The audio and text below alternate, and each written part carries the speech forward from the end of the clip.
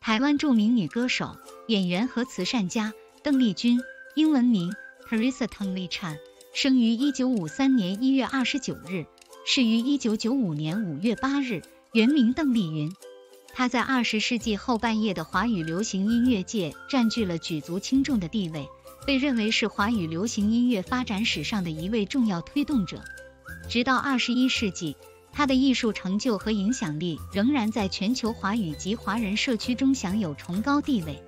1995年4月，邓丽君与友人保罗一同入住泰国清迈梅品酒店的豪华总统套房。不幸的是，在5月8日下午，当保罗外出购买食物时，邓丽君因哮喘发作而急需求助。尽管她尝试使用喷雾器缓解症状，但情况未见好转。在寻求帮助过程中，她不慎倒在了酒店的员工柜台前。尽管被紧急送往兰朗医院进行抢救，但由于交通拥堵，救援行动受到了延误。在救护车上，尽管医护人员进行了长达45分钟的心肺复苏，邓丽君最终还是在当地时间下午5时30分去世，享年42岁。家人和朋友们选择尊重她的最后意愿，没有对她的遗体进行解剖。5月11日，她的遗体被空运回台湾，并于5月28日在台北市第一殡仪馆举行了出殡仪式，最终安葬在金山的金宝山云园墓园，与他的父母和二哥长眠于同一墓园。在网络上，有关邓丽君转世重生的传言不断，例如在中国好声音的一期节目中，一位16岁的泰国少女朗格拉姆以一曲千言万语震撼了观众，让人联想到邓丽君的再现。许多网友纷纷表示，朗格拉姆不仅歌声惊人，连她的神态也让人回忆起邓丽君。朗格拉姆自小在泰国农村长大，与外婆和弟弟生活。尽管没有机会正式学习中文，她却自3岁起展现出对唱歌的热爱，并在5岁时梦想成为歌手。7岁那年，她第一次听到邓丽君的歌曲，便觉得这是她的歌声，仅凭几次倾听就能模仿得惟妙惟肖。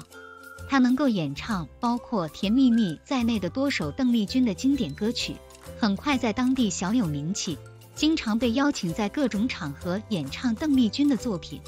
2015年，中国大陆的 BTV 电视台制作了一部专题片，跟随朗格拉姆回到清迈探访邓丽君的足迹。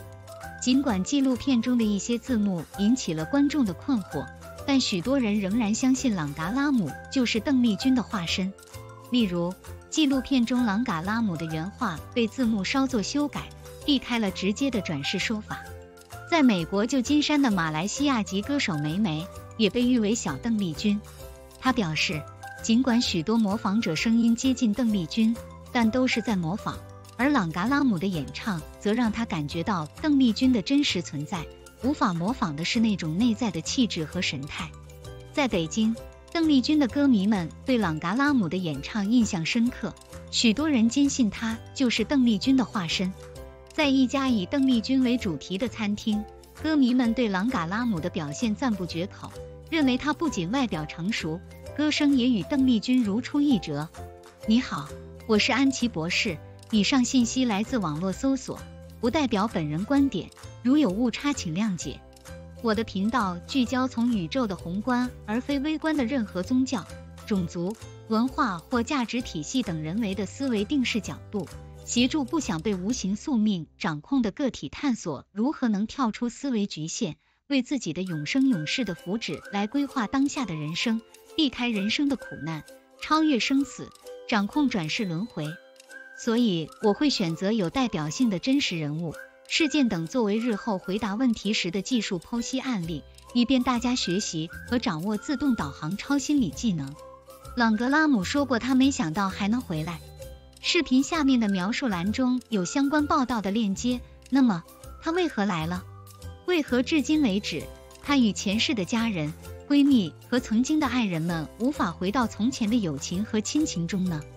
他的这一生又会有如何的转变呢？欢迎大家在留言栏讨论。